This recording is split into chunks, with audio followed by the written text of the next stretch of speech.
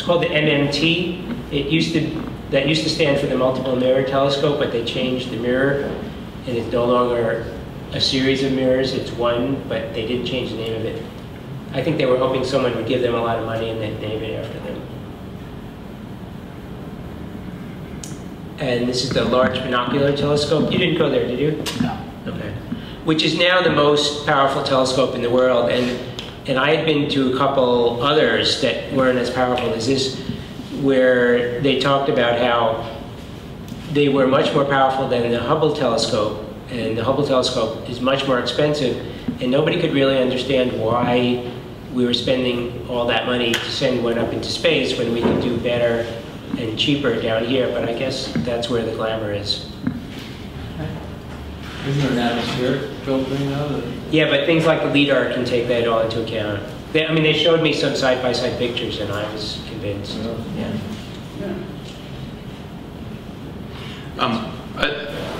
I'd love to just ask a question that maybe we can discuss as we go through some of the images, because I want to make sure that we have time to. I still have to look at some of the infrastructure stuff. Yeah, sure. If we have time. But this maybe kind of goes back to the question that was asked earlier about treating these as kind of aesthetic objects. But I guess I'm curious because you mentioned that Nikki and I had taken this trip around the Southwest, and I feel that. That at least speaking for myself, the sort of poetic attraction of gigantic, almost sublime pieces of equipment engaged in invisible processes and uncovering things about the universe that couldn't otherwise be detected. It has such a mythic and yeah, literally kind of sublime feel to it. I guess I'm just curious about the notion that these have very different, and I don't know everyone in the room, so I mean, some people might be looking at this and thinking, wow, the specs on that physics experiment are great, I'm going to bring this back to my lab. Right. And others might just be in sheer awe of the kind of aesthetic appeal of the devices. And I guess I'm just kind of curious about that idea that physics experiments like this are enough to make my wife and I take a car out into the desert for a week and visit these things, and it's enough to get you to fly all the way to Antarctica. And so what is it about the kind of like physics as pilgrimage site? You go a kilometer into a mine, and then you get it, and then you harness yourself with the ropes and go another 200 feet. It's weird. So what is it about what's the, where does that appeal come from, and in your opinion? Are you saying I'm weird? You're right. Well, part of it is about that I hate to use the word journey, the trekking, the traveling to get to someplace, and sometimes it's just a place that no one else is there, or I've been to some telescope sites where I've seen some amazing birds, and that's almost enough for me. It's that going someplace that I haven't been to see something that most people haven't seen, and to be able to bring back something to show them that might get them interested in it too. So, I mean, I have to be able to make a good picture, so I go to the sites that are more interesting to me. Mm-hmm. I'm not sure if that answers the question. I wonder for both of you though, or do you, like in your trip around Southwest, I guess, and you decided to choose, is it because of what's going on there physics-wise, or is it because of the built structures that are part of that?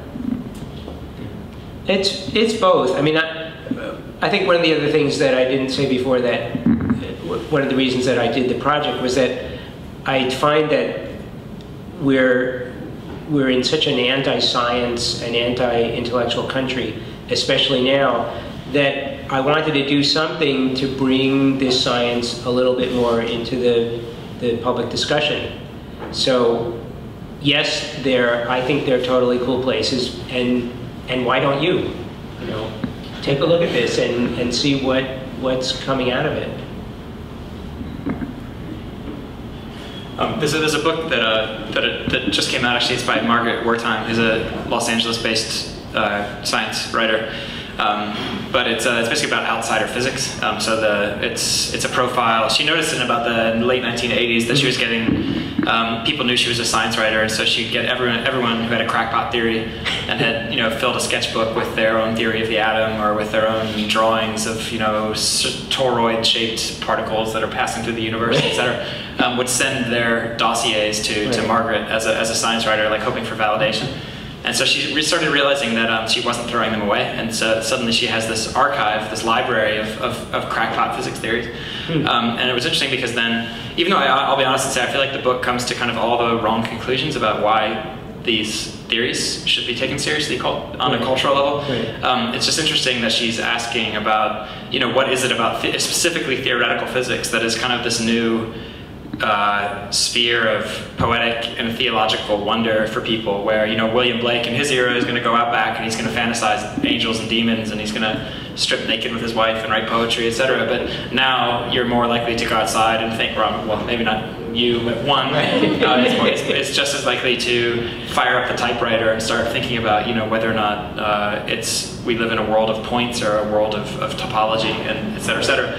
But so theoretical physics then becomes the kind of the realm of poetic speculation, and some of it though is actually ironically precisely because of the remote nature of some of the things that you're showing here, that in order to be a physicist now, you have to have a multi-billion-dollar budget, you have to have a hollow mountain in Japan, you have to have huge amounts of work crews behind you to put these things together, and it's no longer just Einstein and his notebook thinking quietly in a room. So it's interesting in the sense that the very success of physics is the very thing that makes people, especially in the United States now, which I agree, at least on a popular level, is very anti-science. The success of science makes it invisible to everyday people, and so people seem to think that science no longer does anything for them. And it's the remote. So in some ways, I guess it's not even that we need photographs of physics experiments. We need to somehow find another way to get physics experiments into the city, and it's almost like the bubble, the disused bubble chamber that you showed in the very first slide. Bringing those to Park Avenue and parking them there might even be a kind of exciting way to inspire 7-year-olds into the future of physics. It could. There's a great history of citizen science, and actually the astronomers there's one astronomer I heard a lecture by that set up something called the Center for Backyard Science, and everyone can take part in this survey of the universe and really contribute something to science. There are birders who are doing all kinds of things that they might not be trained ornithologists, but they're contributing to the field. So there are a bunch of fields where there's a history of it, and I think physics maybe not as much because you need these big experiments. On the other hand, if you're a theoretical physicist, all you need is a notebook. So maybe that's why you're getting those, because it's easy enough. You don't need the big money. I don't know.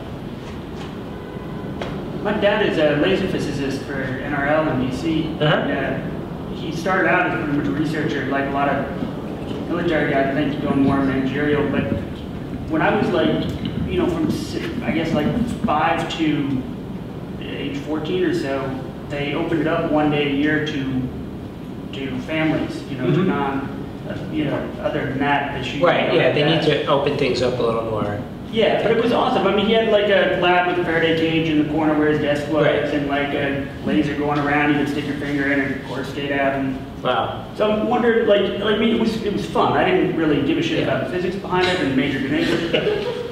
But did you see it? Definitely, this is more esoteric. You can't stick your finger in the neutrino beam. But did you see anybody have that kind of fun with it?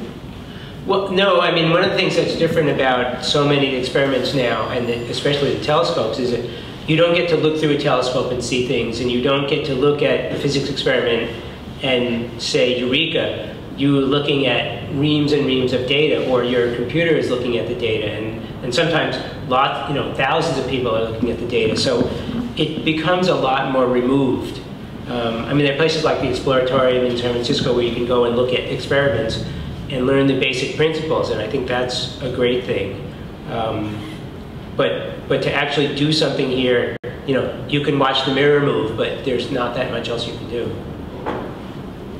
How long does an experiment run? Is the facility time shared for different experiments, or yeah, for a long time that was a big issue in big science. People would lie and cheat and steal to get more time on an experiment because it was so hard to get and because it was so valuable. I think because of the nature of it's changed in that everything is a big collaboration now. The time is much more defined. On the telescopes, you kind of sign up in advance, and places like Mauna Kea, all of the telescopes have to give some time to the University of Hawaii because it's their site, So their astronomers get to do a bunch of things, and whoever's part of the collaboration gets to do it. And then if you're an outsider, you might get to have some time. So it's very, very proscribed about who gets to do what, but you know, there are a lot of different players. How many primary experiments are running at CERN right now? Thousands or hundreds or a few or? Around the Large Hadron Collider, there are 4 big experiments and 3 smaller ones, and I think that's about 10,000 physicists. So, I mean, there's been a huge drain of physicists from the United States to Switzerland. On site or in the? Well, they don't have to be on site, but a lot of them are. Yeah, or they go spend part of the year there. Is CERN have like a data center attached to it or something like that? It has an enormous room of serially attached computers, and they built a whole new, it's like a whole separate internet thing. It's called the Grid, that's shared by a bunch of universities around the world, and I think Google and a few other places, because the amount of data that comes out of the Large Hadron Collider each day, I think, would fill several thousand DVDs. It's an enormous amount of data to analyze.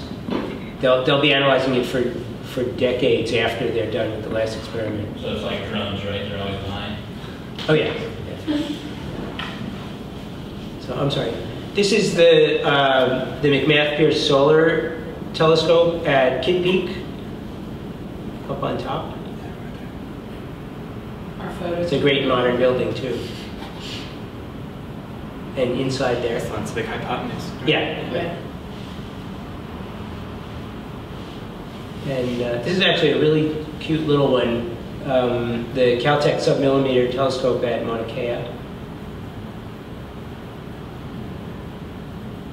I mean, this was all about aesthetics. How cute were those? It's like 20 feet high. Tiny compared to everything else there.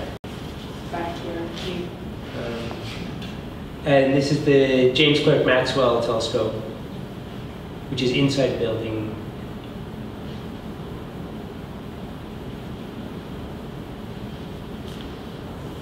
Oh, I'm sorry, that was the last one. Okay. Do you want to transfer over to the infrastructure ones? Sure. We're just going to maybe go through them while basically opening up the interview Q&A. So,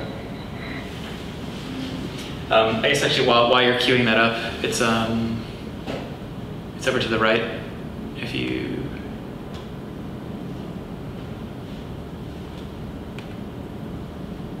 did you leave it on the desktop? yeah hit cancel and then You were talking to me. no.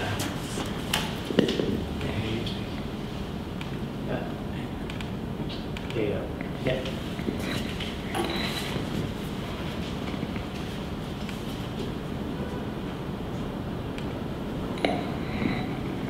So, some of you may have seen these before. From the days when you could get access to these places. Do you want me to just go through them quickly? With the Let's just do titles? a quick run through because I feel like they're too good to miss, and then we can talk about infrastructure. This is the anchorage of the Verrazano Bridge and the Manhattan Bridge.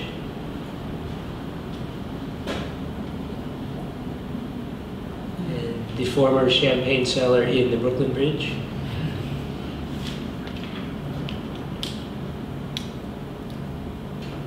The City Hall station, which you can see. You can stay on the 6 train. Apparently they don't kick you off anymore. It's just south of the Brooklyn Bridge station. It's too small to accommodate a whole train, so it doesn't stop there. But this was one of the original stations. We're up in the watershed here. This is the Neversink Reservoir, the outflow of it. And the Croton Falls Reservoir. I'll take you down. We'll start out a couple hundred miles away and come back to the city.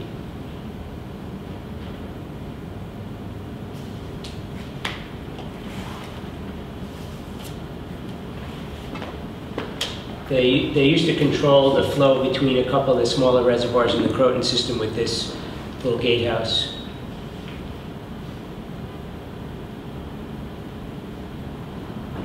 to the Cannonsville. That was the last reservoir that the city built upstate.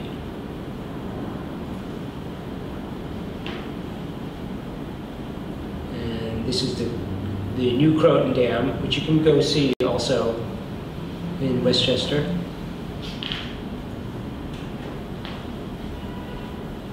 Inside the dam, where there are many pigeons. They kind of insisted that there was no inside of the dam, and then I showed them the plans. So they had to let me in.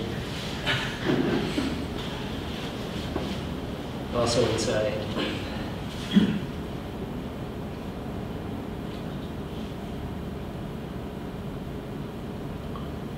That's part of the new, relatively new gatehouse at the Croton Reservoir.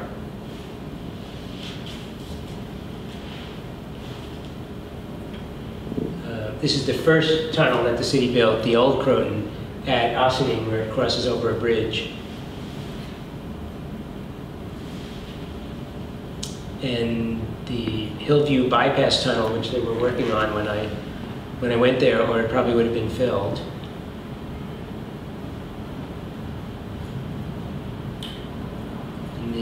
This is up in the Bronx. This is the empty Jerome Park Reservoir, which they empty every couple of years to clean.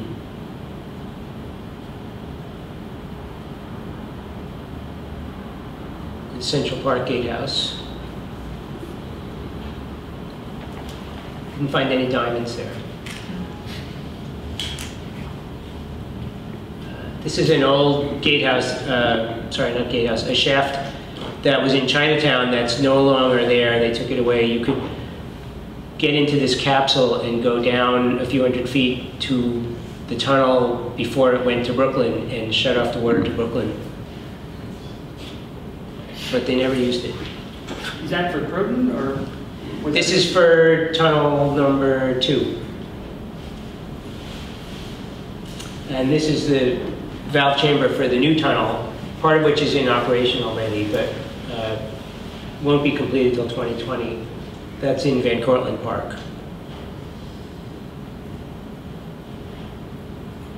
Also, same place. Not a subway tunnel.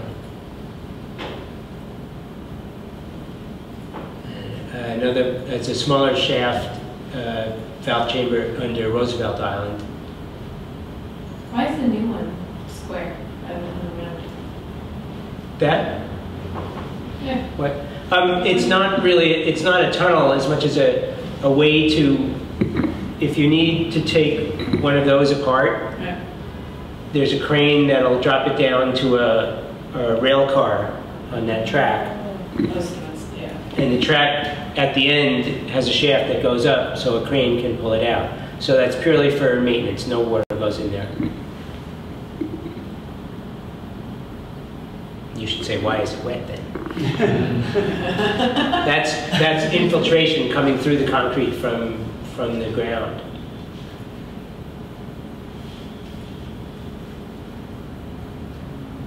And that's part of the new tunnel under construction after the tunnel boring machine's gone through and the tracks are in for the workers. That's somewhere underneath Brooklyn or Queens, about 1,000 feet down.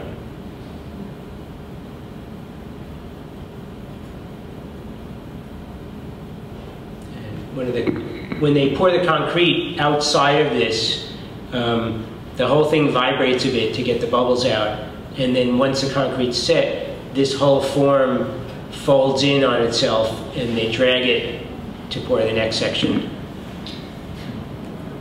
How long is the form? Like how much? This one,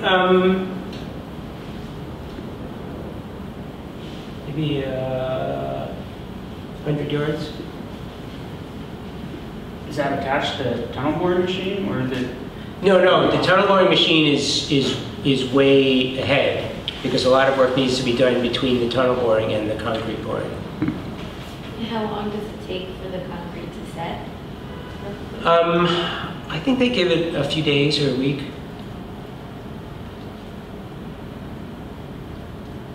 So I have a few pictures here of the old Brooklyn water system, which I've actually started to do a new project on. This is the Ridgewood Reservoir, right on the Brooklyn-Queens border. No one really has done much about the history of it or to preserve it or anything. So I'm trying to get a couple institutions interested in doing an exhibition about it. So the water came from wells and small lakes along Sunrise Highway out to the Suffolk County border. And this was the end of it, and there was a water tower right near the Brooklyn Bridge. I'm sorry, Brooklyn Museum. This is one of the old gatehouses. This is in Wantagh. And this is the last picture. That's another gatehouse right in Massapequa. Okay, that's all. Cool. Yeah, I'd love to go back to the idea of removing infrastructure from public inspection or even public awareness. And when that happens, the city then becomes this mechanism that seems that it should always work. It doesn't require any uptake. Why pay? There's no point in paying taxes because there's no infrastructure that needs to be fixed. It's all, no one gets to see it. Right. And I guess I'm curious about then two questions about how do you invigorate public curiosity about the city and public awareness about how the city functions as a mechanism and as a piece of infrastructure. But then two, what are the political consequences of disallowing awareness of the very things that are the kind of infrastructural super projects of citizens today? Well, let's start with the second question first. Okay. I think if you kind of take it out of the public sphere, then people wonder why you're spending money on it. And then, but if you do it boldly enough, like Giuliani tried to sell the water, to privatize the water system, then people get up in arms and they say, no, you can't take it away. So you kind of have to remind people what it's there for and that it's theirs and it's not to be given away. So, I mean, I think you need to be more open about it. I think the biggest threat to a lot of infrastructure is that it's deteriorating and that it's not being taken care of, not that somebody is going to poison the water system or drop a bomb somewhere. Yeah. So, and the other question was? Basically, I mean, it's even part of your project in photographing these spaces to kind of revivify the human or the kind of citizen imagination when it comes to urban infrastructure, so that people are as excited about this as they would be about Coney Island or right. Yeah, I mean, when the old Croton reservoir was built, well, the whole Croton system was built, there was this enormous public celebration, and I just found out there was a similar celebration in Brooklyn when the Brooklyn system was built. So one was 1842 and the other was, I think, 1857.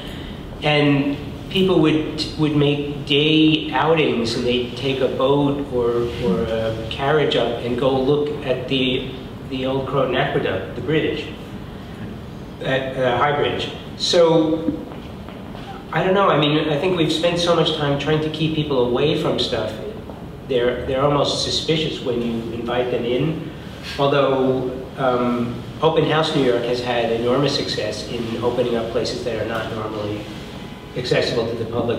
Unfortunately, so much of the infrastructure is still off limits. They haven't even been able to get sites open, but I know they're working on that. But I think that's, you need to do more public projects, more public programs about these places so that people don't forget where their water comes from or where it goes or where their garbage goes or where their electricity comes from. I mean, I was walking by 14th Street the other day, and I hadn't realized that the whole Con Edison plant was kind of closed off. You used to be able to drive or walk down 14th Street, and you can't go through there anymore. So there's another place that was public that's now private. There's just too much of that.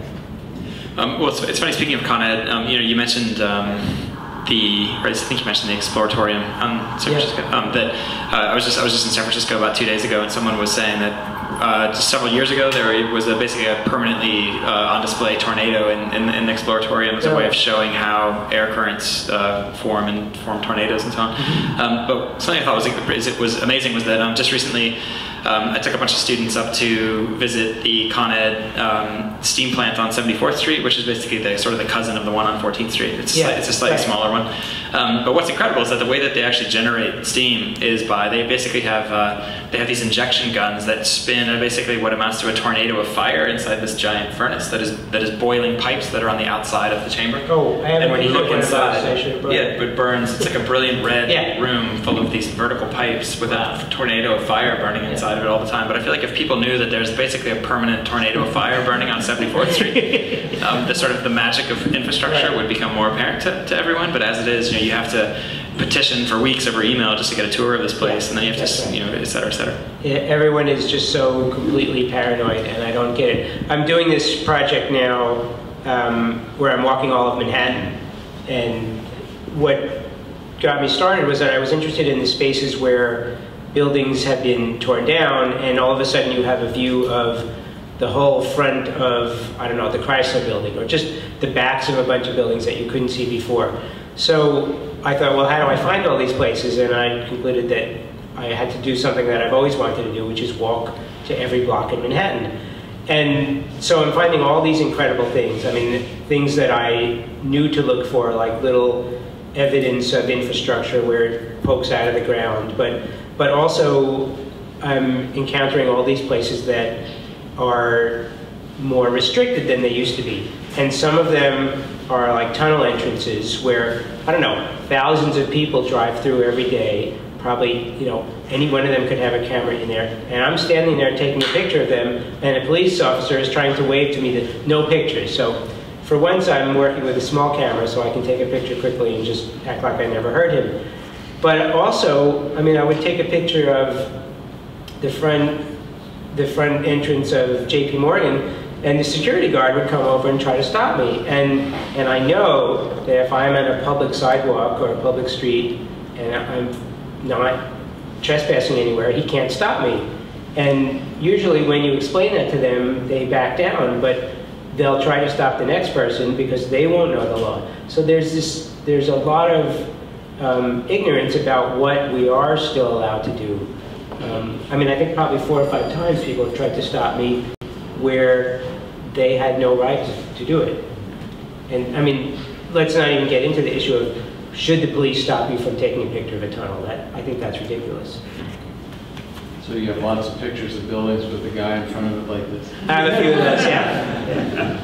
I had a question about infrastructure, back a couple topics back, but how does the information about these different works and the infrastructure that surrounds them get passed from sort of generation to generation, or work generation, work set to work set? You mean how do the people who work on them continue? Yeah. So well, they're there all the time. I mean, one of the things that's striking is, despite the lack of money and the lack of knowledge by the public, there are these incredibly committed public servants who are working, doing whatever they have to do to make the water pollution plant continue to work or make the water continue to flow.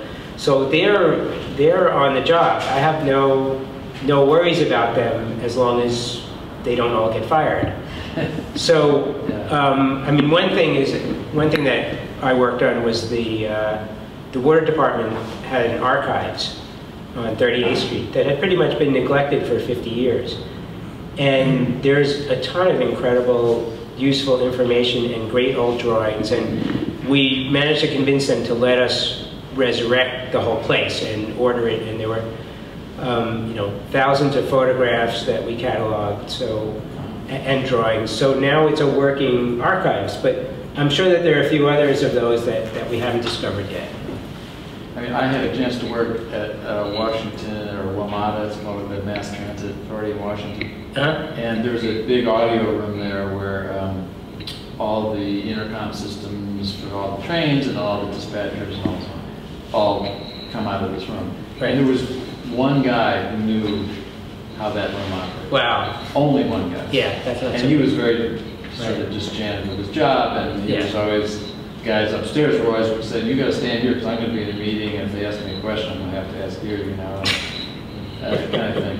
But I know in a lot of those kind of institutions, there's kind of a rounding error of, well, we haven't had to deal with this for a long time, and then the knowledge kind of gets transferred this way to the next guy, Right. minus that piece, and then there's another piece that starts to go away, and at some point, it becomes these sort of darker areas. You lose the unknown. institutional history. Exactly, Right. and I was wondering, especially with something so critical to the infrastructure of the city, and also so mammoth and Right. difficult to see, what preserves that knowledge, and how does that whole system? Well, I think part of it is that luckily we haven't privatized too much in this city.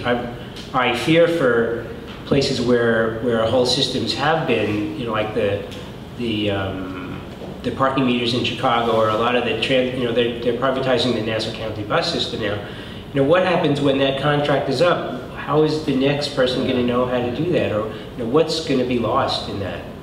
I worry about that many nights. But you never felt, in your study of the water structure, for example, the city, you never felt there were neglected pieces that were, I mean, probably wouldn't Not really, no. I think but, maybe water is a little bit different. People get really obsessive about yeah, it. So, good. yeah, Good to hear. Yeah, it's good. But interviewing the people who do that might be a way of bringing more attention, like you're saying. How do you focus more attention on what's there? Yeah. Those might be the people who would become the voices of that you might be able to use as a more public vehicle for that. Right, if they were allowed to speak.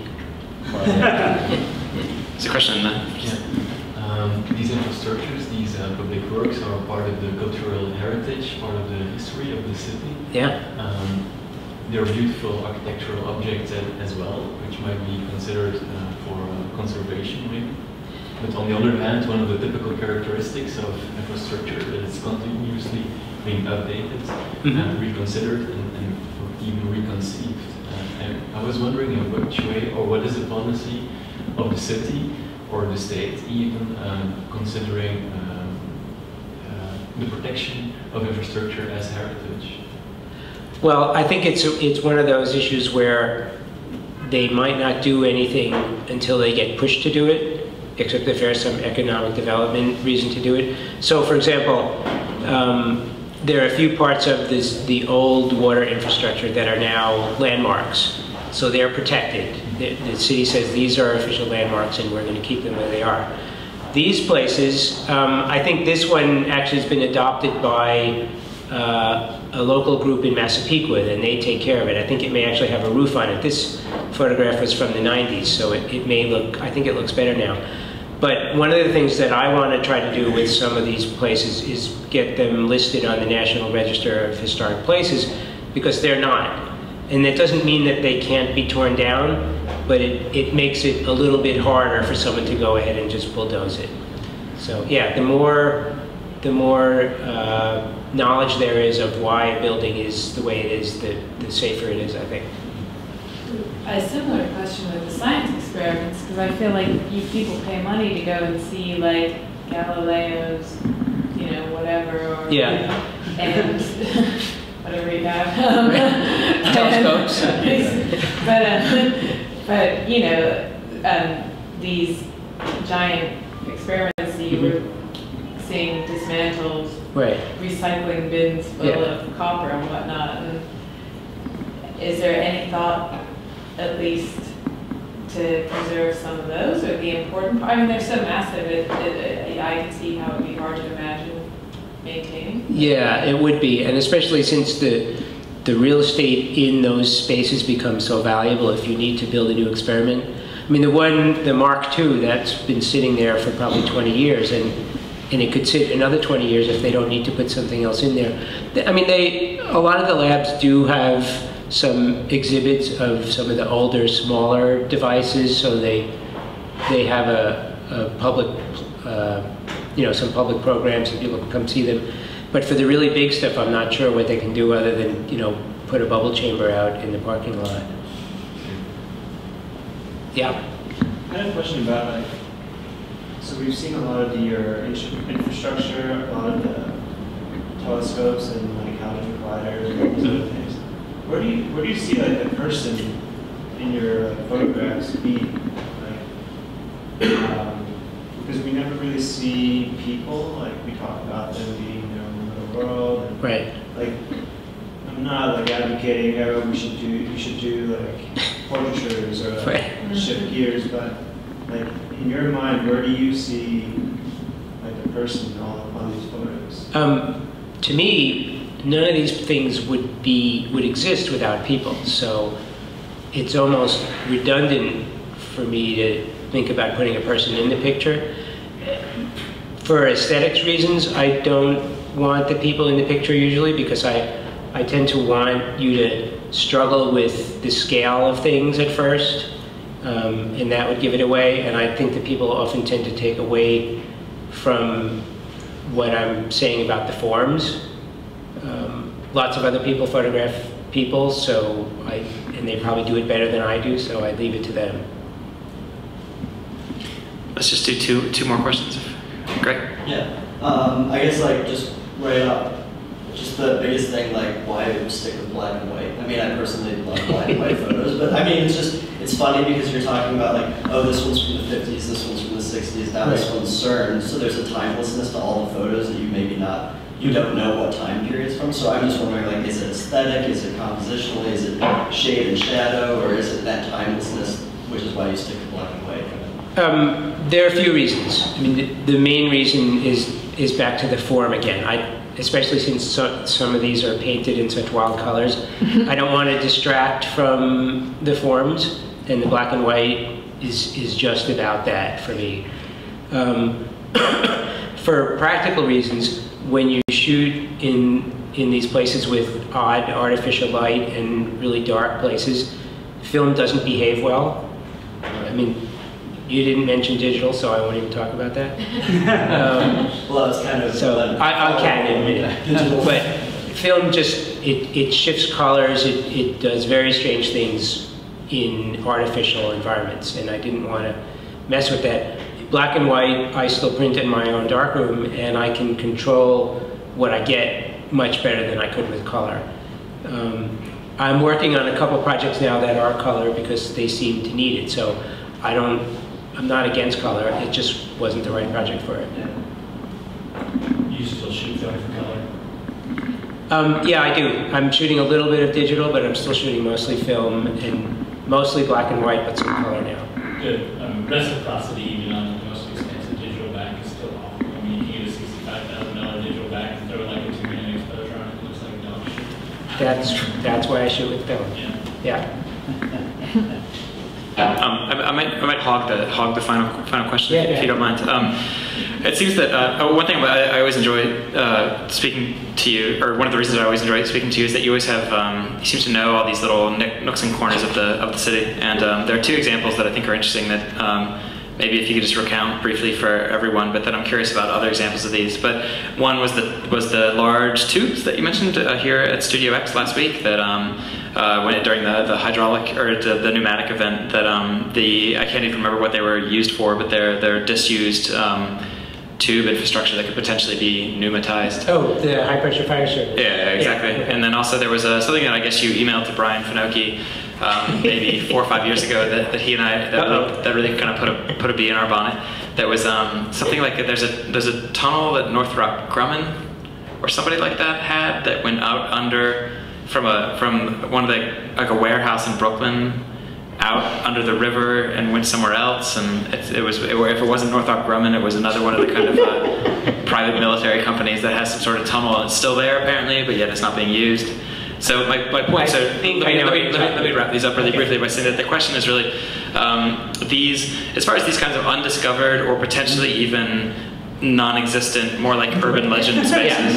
I'm curious about what other stories might be attractive to you and that you might try to photograph, and along those lines, is there something out there that's like not your holy grail, but the next thing that you can't wait until they open that door on 82nd Street because you're going to be there? And so, like, what's out there right now that's really kind of keeping you awake that you want to see?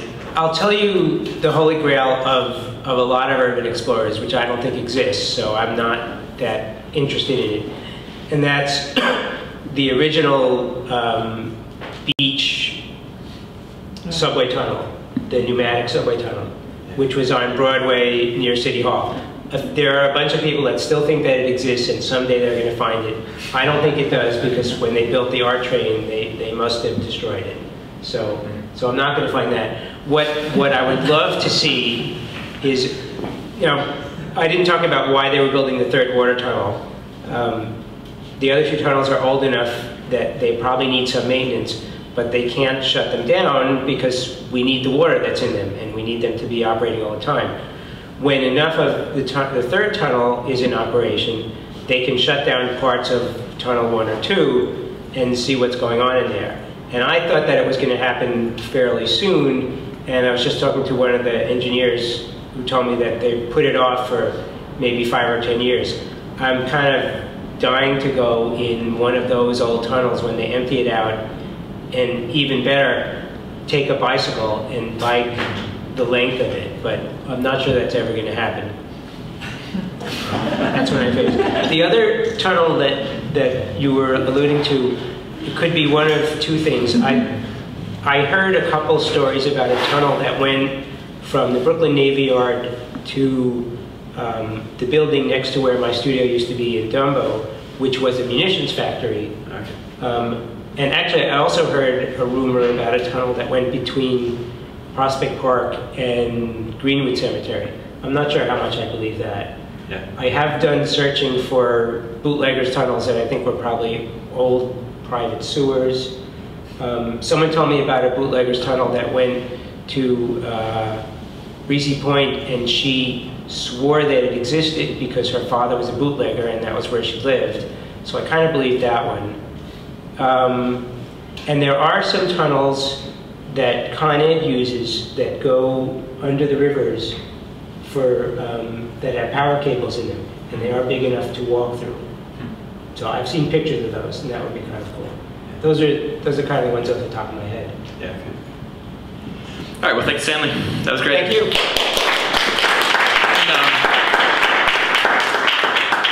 I would urge you all to check out the books that are on the table there. Those are for sale. So yeah, by all means, please pick up a copy and support the artist. And check out Stanley's website as well. It's stanleygreenberg.org. Yeah. And I really don't want to carry the books home, so. So help them out. On your own tour around the Southwest, what was the most interesting spot you guys got to?